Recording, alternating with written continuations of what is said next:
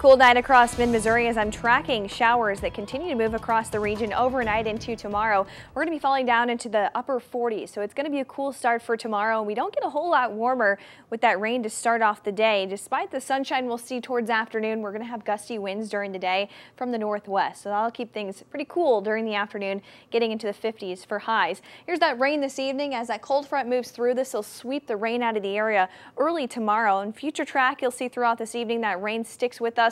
Here's tomorrow morning at 6 o'clock, still dealing with some of those showers, but by around 9 or 10 o'clock, this will continue to slide off to the southeast, and we are just left with that cooler air and those gusty winds. Not expecting much more rain through tomorrow. Starting off Saturday, very cold. Many of us will start out in the mid-30s. Afternoon, not going to be too bad as we get into the lower 60s, but I am tracking another chance for some quick showers Saturday night into Sunday morning. Then by Sunday afternoon, we start to dry out and temperatures will stay in the 60s. Our frost tracker showing temperatures getting near freezing early on Saturday morning, so there could be some areas of patchy frost, especially across the northern half of the area. Over the weekend, not looking too bad, still cooler than normal. On Saturday, we start off with sunshine.